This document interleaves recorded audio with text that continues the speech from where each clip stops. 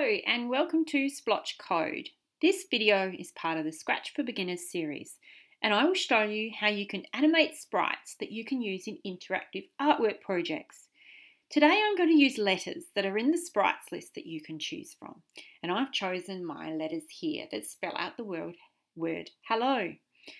We're going to make it so when you click on each letter it does something different, and that'll show you the different ways you can animate letters or any sprites that you've chosen.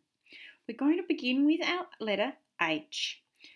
What we need to do is we're going to say when this sprite is clicked. So from our events, we'll choose the one called when this sprite is clicked. And we're going to make our letter H grow big and then go back to being small again.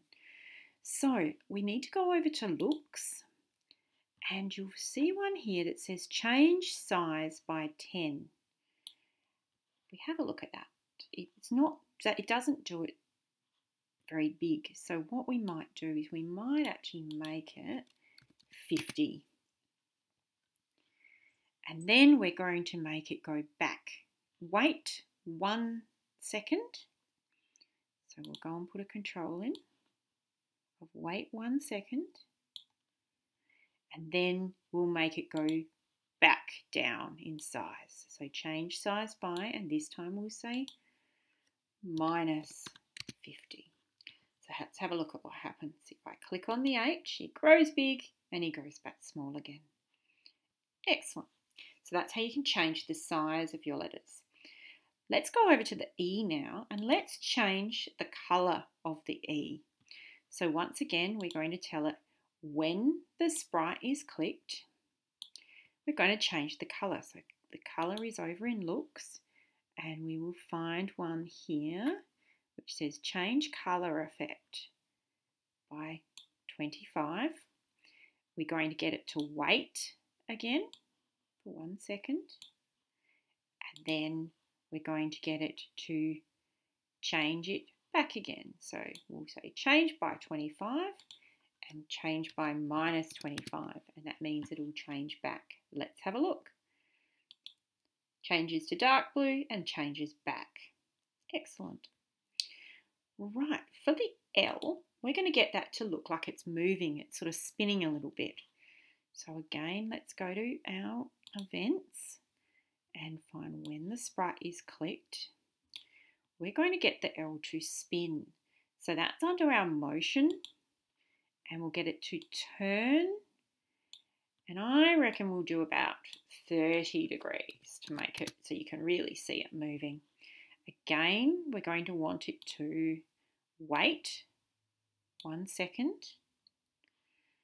and then we'll get it to turn back the other way. So this time we choose the one with the arrow going the other way, and again we need to change it so it goes to back 30 degrees. Now let's have a look at that.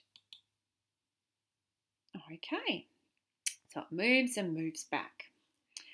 Right, let's have a look at our next L. What can we do for that one? Let's make it play a sound when we click on it. So again, we're going to choose when the sprite is clicked, and we'll go to sounds, and we'll say play a sound. So if I click on it now, it's going to play a pop sound. Okay, but if we want to have a different sound, we can go to the Sounds tab up the top here, go down to our Choose a Sound, and I've got lots of sounds to choose from. I'm going to choose a boing sound. So let's go back, and now if I pull down the drop-down list, I can change it to a boing. There we go. Excellent. All right, now our letter O. We're going to do something a bit different with our letter O. I'm going to make it so when you click on it, it disappears and something else appears in its place. So we need to start with our event again. Our event is when this sprite is clicked. It needs to hide. So let's go to the looks and find the hide, which is down the bottom here. So when the sprite is clicked, it will hide. What it then needs to do, it needs to send a message out to say that it's hidden to the sprite that we want to appear. So we do that by going to events, and you'll see there's one here called broadcast message. So let's go and grab that. And what we want to do is we're going to go in and we're going to create a new message, and I'm going to call it, give it a name of hidden. So when the sprite is hidden.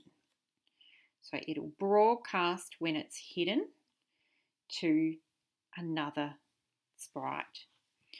Let's go and pick another sprite now. So I'm going to go in and I'm going to choose this heart face. Now I need to make sure it's sitting in the same spot that where the O will be. Okay, there we go. So now we need to put some code in for the heart to tell it to be hidden at the start, and then we'll show when it gets a message to say that the O has been hidden. So we need to tell it to start by hiding. So we're going to get a when the green flag is clicked option, and then we'll go to looks and we'll tell it to hide. So let's have a look at that. So now there it's hidden. What we next need to do is we need to tell it that when it receives a message from the O to say that it's hidden, it's to show. So here we go, we've got one called when I receive hidden. So hidden is the message, new message that we created. So when O sends a message to say I've been hidden, now our heart can show. And then we will have it wait 1 second, and then we will hide the heart again. Okay, let's have a look what happens when I click on the O now.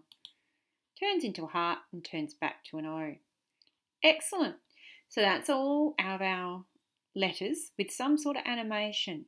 So let's have a look at them all now. So the H grows. The E changes colour, the L sort of wriggles a bit, that one makes a noise, and that one turns into a heart. So that gives you an idea of some of the animations that you can use for animated artworks that you might want to create. But there's lots of things you can do, so jump into Scratch and have a go at doing some yourself. Thanks for watching Splotch Code.